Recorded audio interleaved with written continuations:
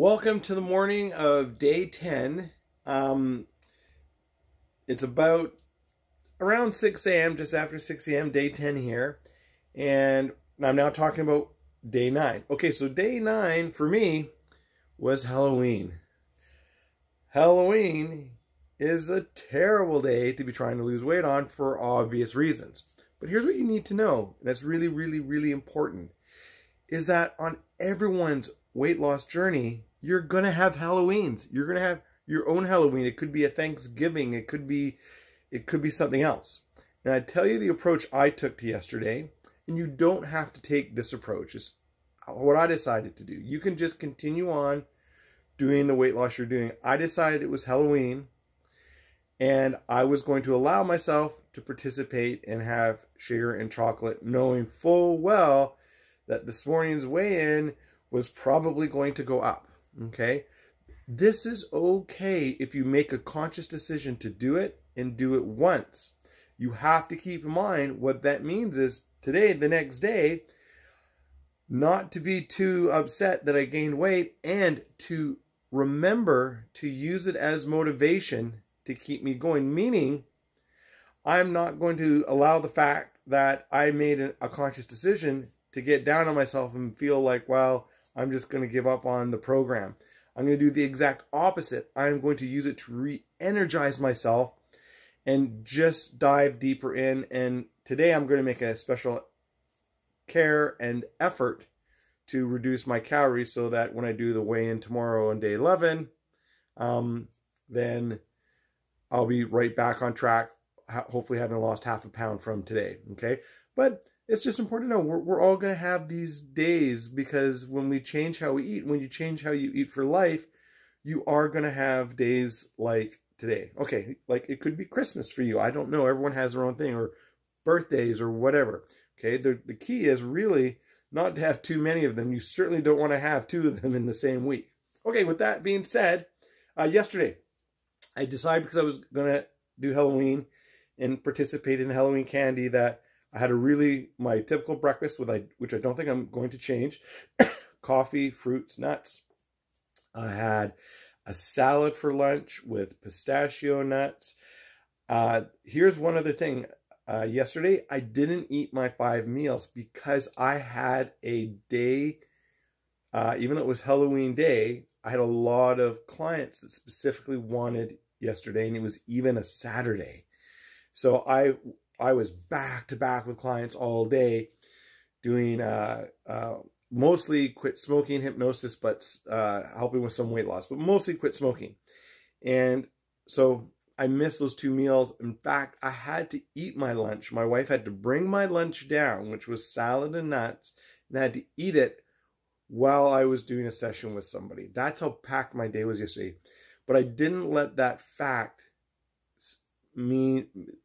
I didn't allow that to make me do something like, well, I'm just going to have something easy like fast food, or I'm going to go to Subway and have a sub, right? I said, nope, I'm going to stay focused. I'm going to have something healthy because I know what was coming last night, because I have 2 young girls. Okay, so that being said, that was yesterday, okay? And for my dinner, by the way, yesterday, so I had the salad for lunch, but I didn't have it with any meat at all. I needed to eat, remember I said I needed to eat some carbohydrates? So I had pasta. So I had a combination of pasta and Halloween candy, which is a terrible combination if you're trying to lose weight. So why don't we find out what happened yesterday? Why don't we get on the scale, okay? So, just do this quickly. Here I am.